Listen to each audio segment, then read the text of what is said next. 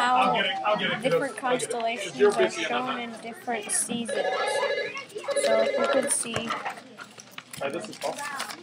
this is the sun right there, and these are the constellations on the walls.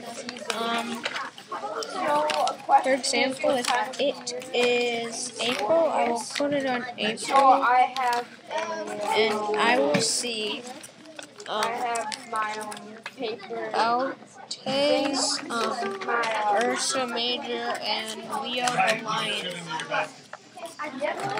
That's not real. If you could see.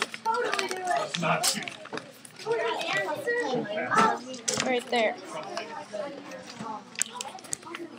And you spin that thing on the bottom to make it move around. And the Earth, how it's actually working is the Earth here is spinning counterclockwise around the sun. And if you're in one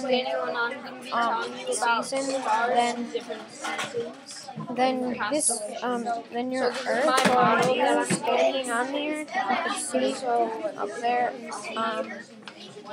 And that is basically how it works, because May time of the year, and this is the constellation. you're basically seeing different seasons as it's revolving around the sun in its orbit, but that's basically how it works. You can see Scorpius I'm gonna get another example.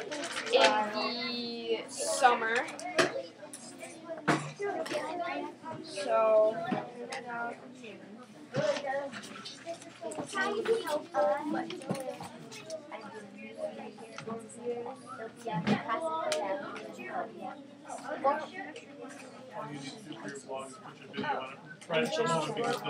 okay, so Earth is in July right now. So this is the Earth, and this is a star, and the Earth is going around the sun. Pretend there's a sun here. Then if you could see, Constellations. you're gonna see this star when you're here. But when you go around here, the sun will be in the way, Go to Mars. and you won't be able to see this star.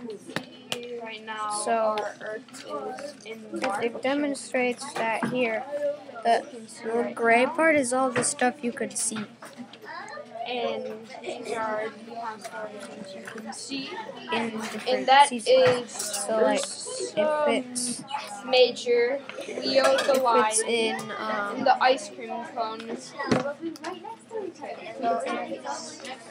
if it's in January, So if you see it's in January, a lot of people then you will be able to see if they Orion, don't really know Taurus, and about constellations is why don't you see Orion in the summer? And that's because it's a winter constellation, as you can see. and Canis Major, the dog, And so if we go, so yeah, that's we go to a summer. demonstration of how constellations and seasons go together, kind of. Bye.